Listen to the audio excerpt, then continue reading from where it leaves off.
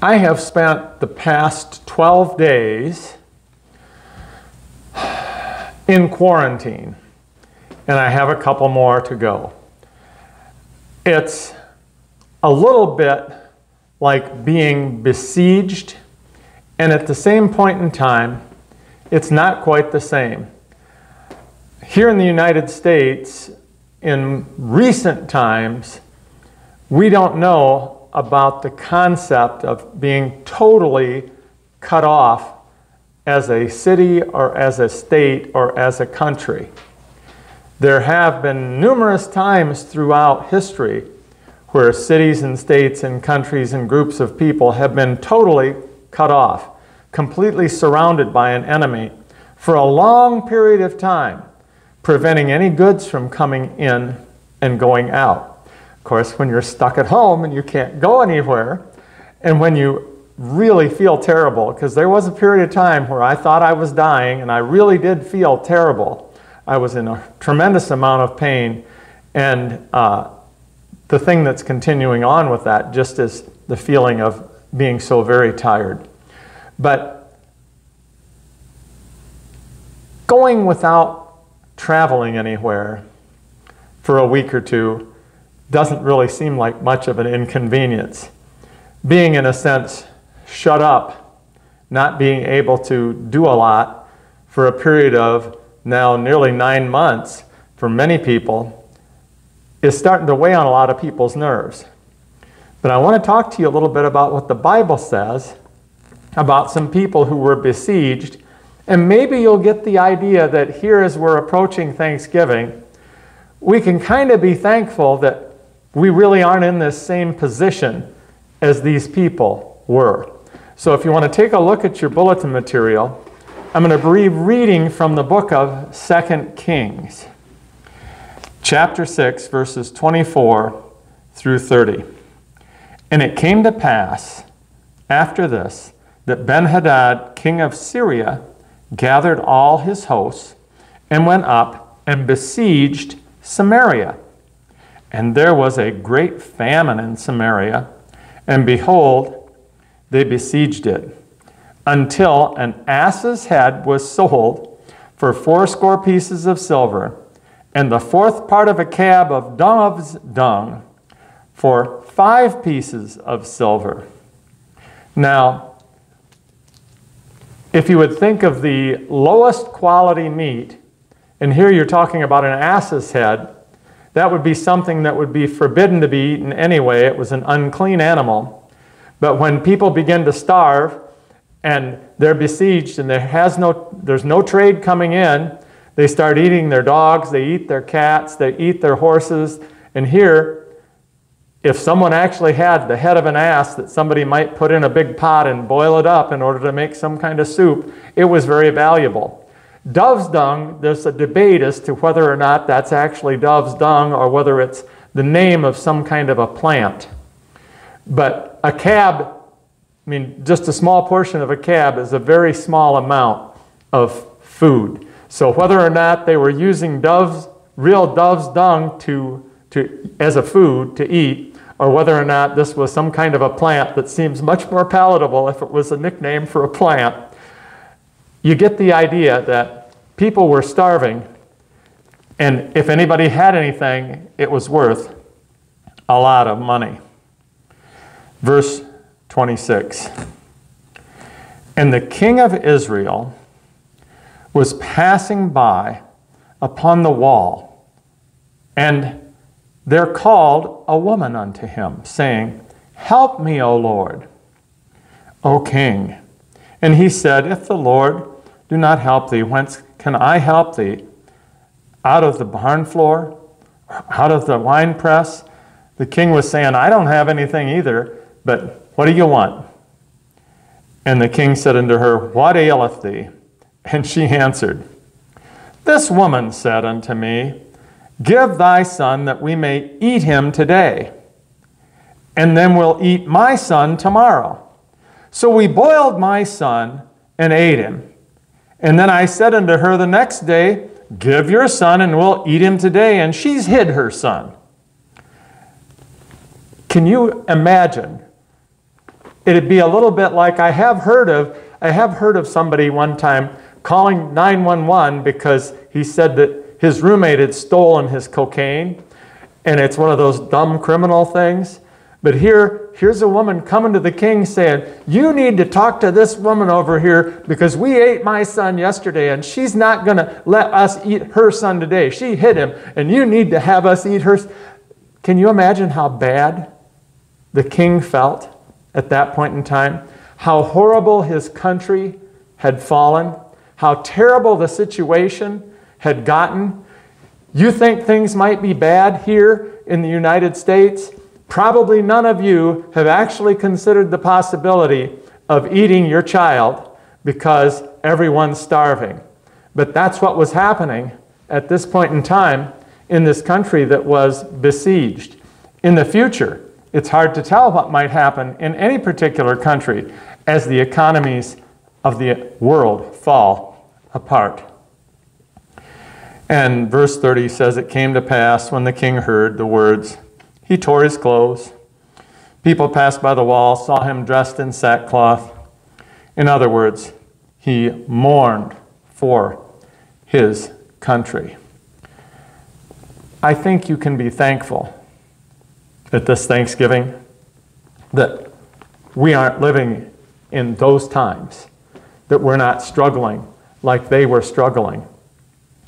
And if you know somebody who's struggling, who doesn't have anything to eat, who doesn't have any money to spend, who has no ability to provide for their family, then it's time for you to give.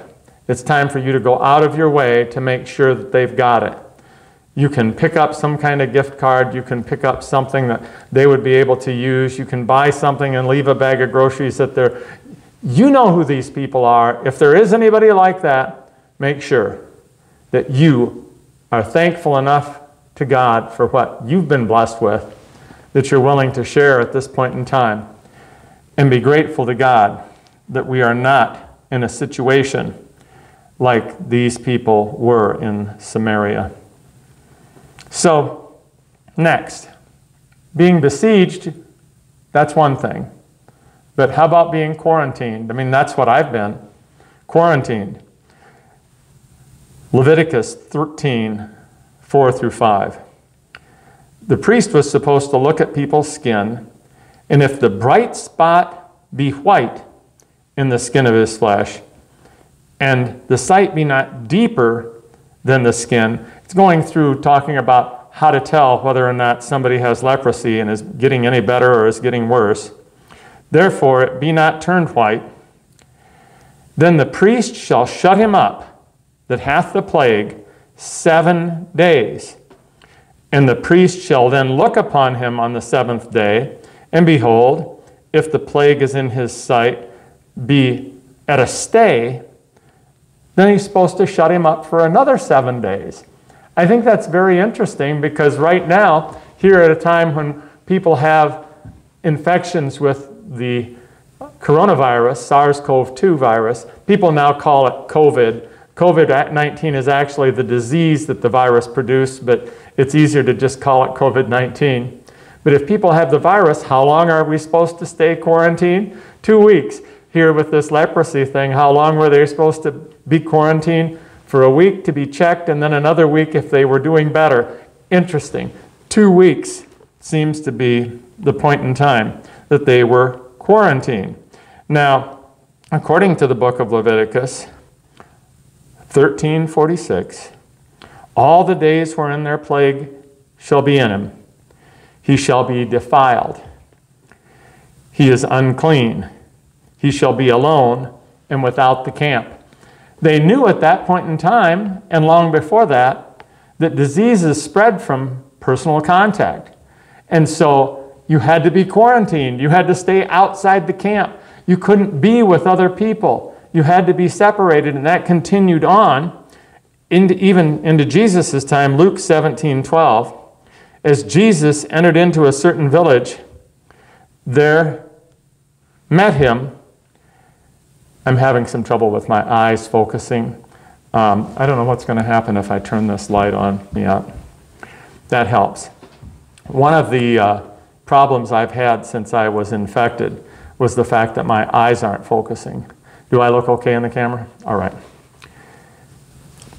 At Jesus' time, it says, Jesus entered into a certain village, and there met him 10 men that were lepers who stood afar off. They could not even approach somebody else. And that's a problem today. In fact, sometimes it's even a problem here at church. The whole idea of staying outside. We stay outside and people are in their cars, but it defeats the purpose then if a whole bunch of other people get out of their cars and walk from car to car, sticking their heads in to say hi to the people that are there. That defeats the purpose. Here the purpose was, you need to stay away, and they were not even allowed to approach anyone. They stood afar off, further than the 6 feet rule.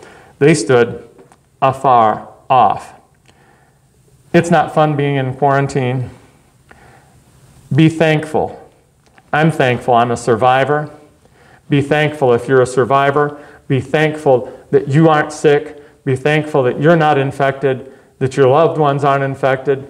Be thankful to be on this side of the grass. You have an opportunity to live. You have an opportunity to be used by God for a purpose.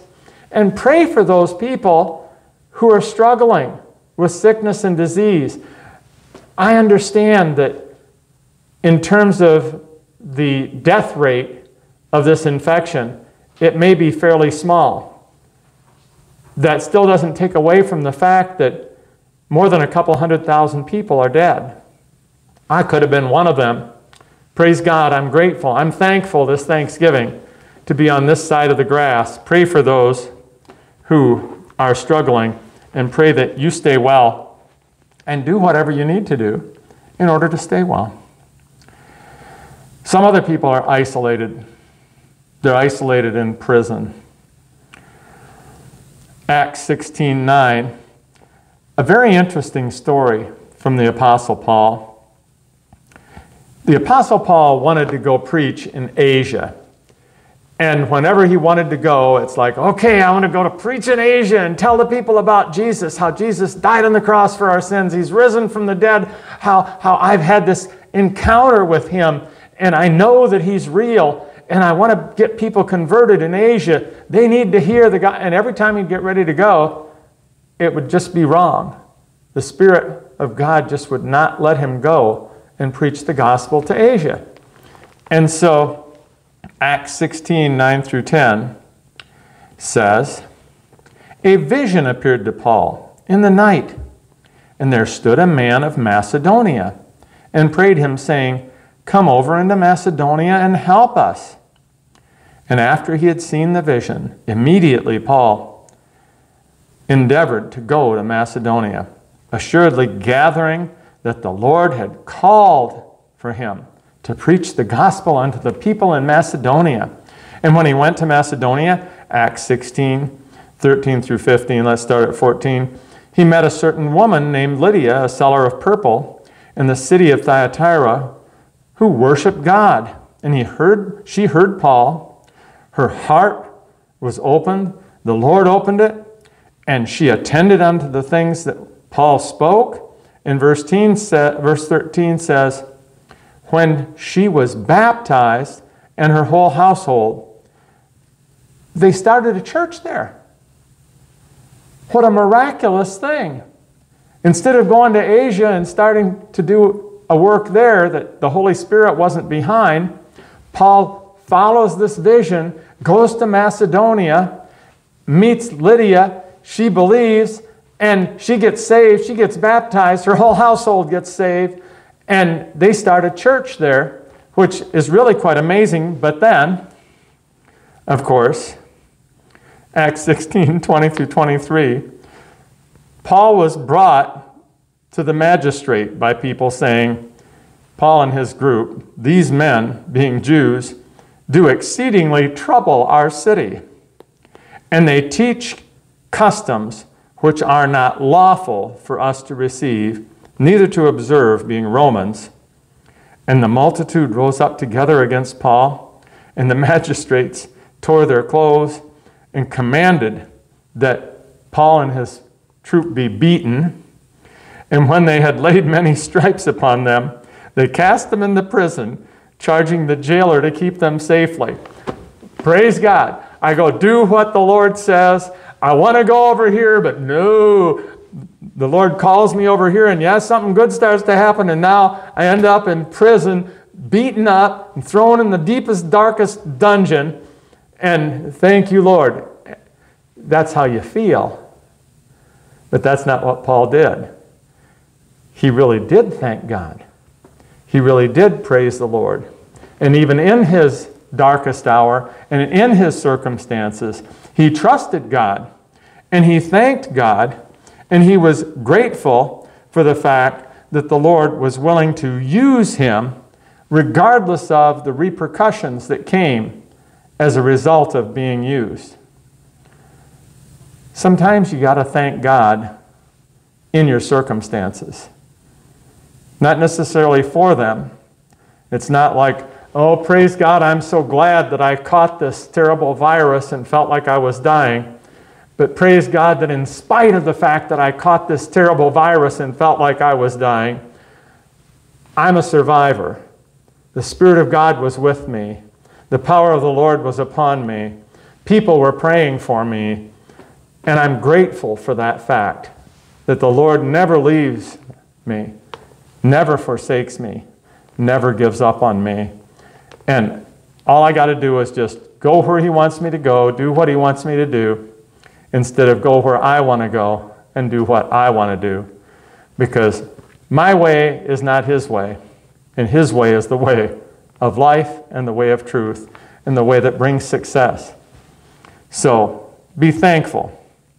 Be thankful that the Holy Spirit calls you to do that which is right, and listen.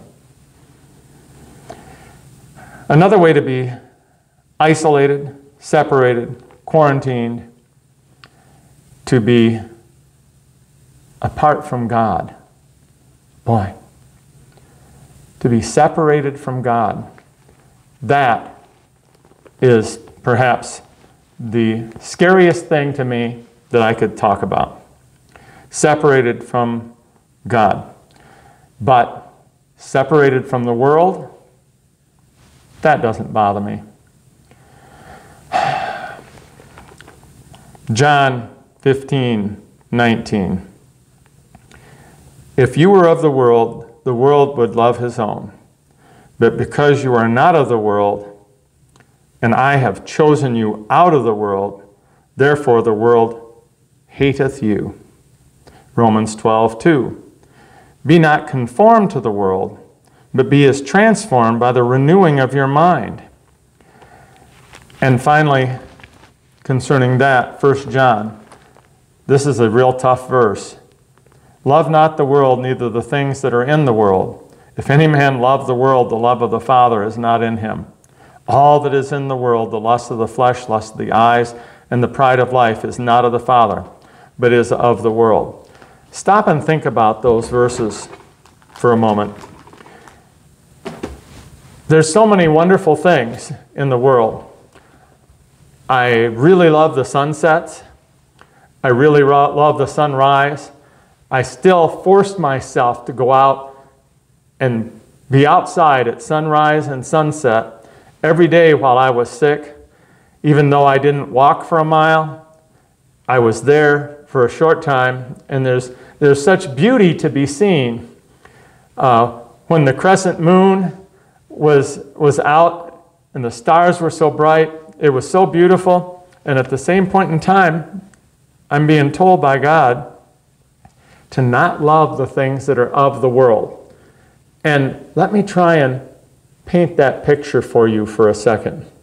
Lust of the flesh, lust of the eyes, and pride of life are the things that are in the world that we're not supposed to be involved in. There's a movie that came out a number of years ago that had George Clooney in it. It was a fun show, a little bit violent, but it was fairly clean. And it was called Tomorrowland. And in this movie, Tomorrowland, the one good thing that's really in it a couple different times they talk about how everybody has inside of them two wolves. And whichever one's going to dominate is the wolf that you feed. And that's really kind of true. You have inside of you a spiritual person that's there to be serving God, loving God, working for God, being used by God, being blessed by God. You've got this wonderful spirit inside of you. Through faith in Jesus Christ, the Spirit has come to live inside of you, and you want to feed it, focus on it, help it to grow, help yourself to be completely enveloped by and involved in that Spirit.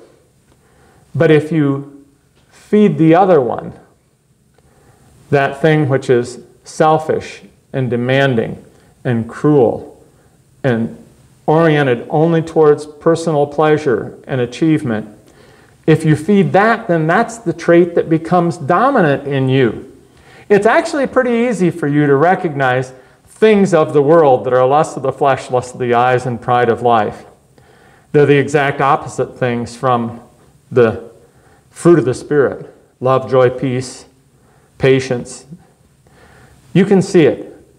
And we're being warned that we need to be separated from the world. I know that it's really tough for some people right now because they can't party at the bar. Really tough for people because the clubs are closed. It's really hard for people.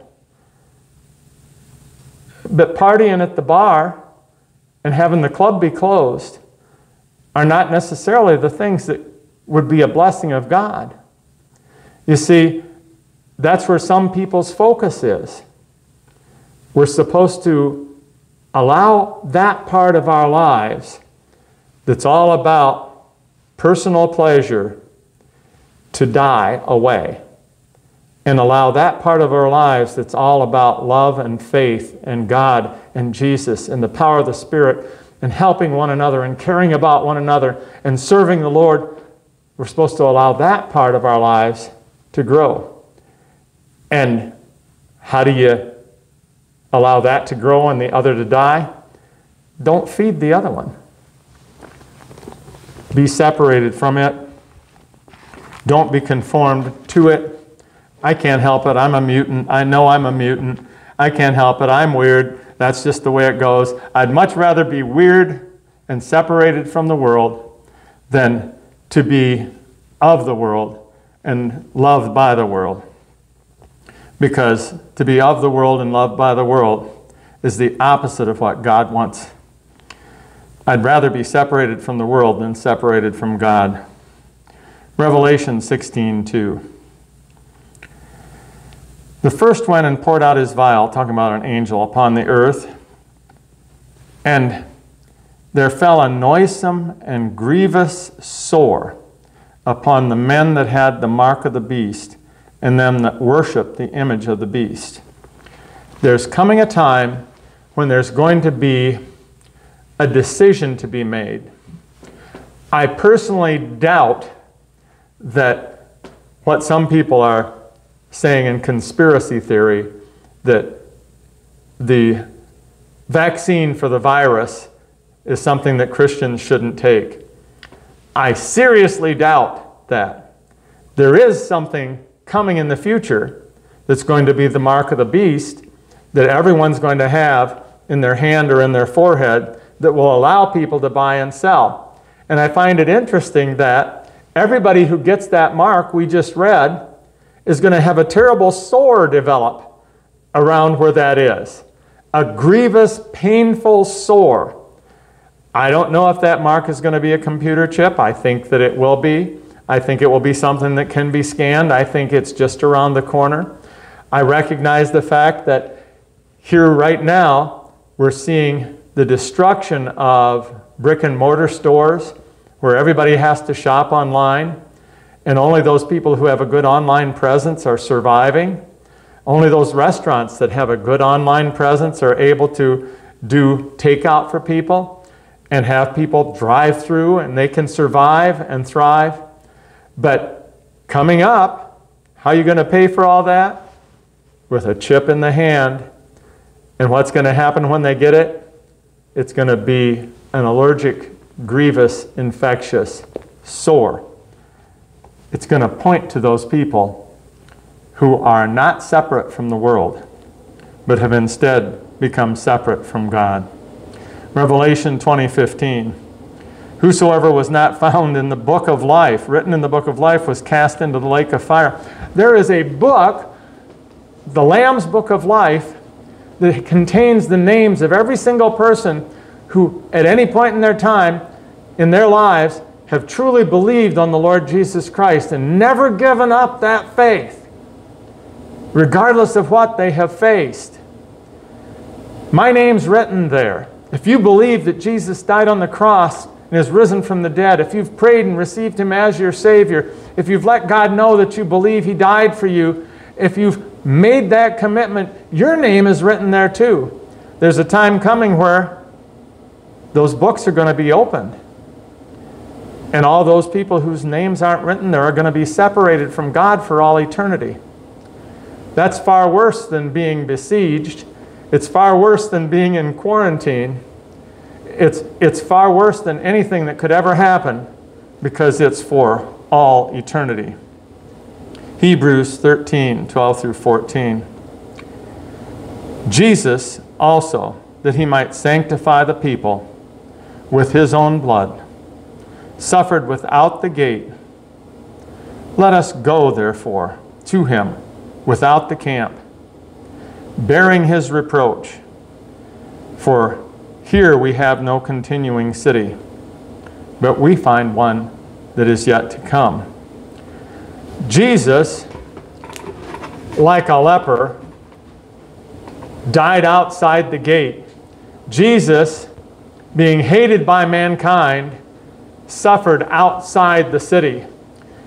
Jesus, being rejected as the Messiah, went to the cross there, and we bear that same reproach by separating ourselves out from the city, separating ourselves out from the world, joining Him, rejected outside the camp because of our willingness to join Him and our unwillingness to conform to the world. We don't fit in here. There was a pretty prolific songwriter by the name of Jim Reeves. He wrote, "Take my hand, precious Lord," and he wrote, "It is no secret what God can do." He also wrote a favorite song of mine that I don't think is quite as well known as the others, but it's actually one of my ultimate favorites. It's called "This World Is Not My Home." This world is not my home, I'm just a passing through. My treasures are laid up beyond the blue. I don't know if you've heard that song, but it's the truth. When you become a Christian, we're supposed to die to self and be separated from the world.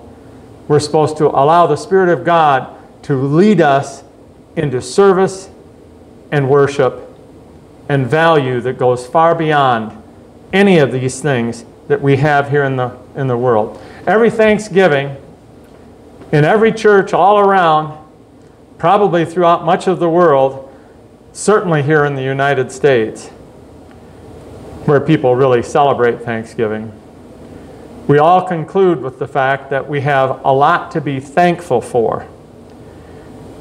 Well,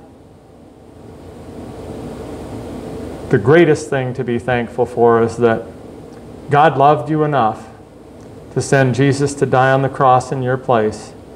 Through faith in Him, you can start a new life. You can have forgiveness of sins. You can live for all eternity.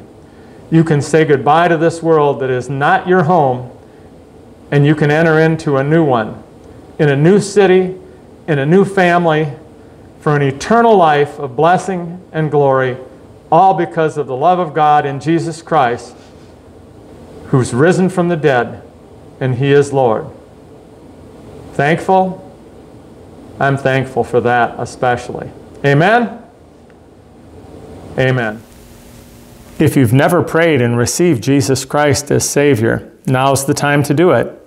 Just pray this prayer with me. And if you believe what you're saying with your mouth, then God will hear your cry, He'll answer your prayers, He'll forgive your sins, and give you a new life. Just pray and say, Heavenly Father, thank you for Jesus.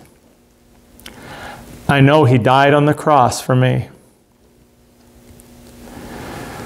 I believe He came back from the dead. I pray You'd come into my life. Forgive my sins. I receive Jesus as my Savior. And I give my life to You. And thank You for saving me. In Jesus' name I pray. Amen.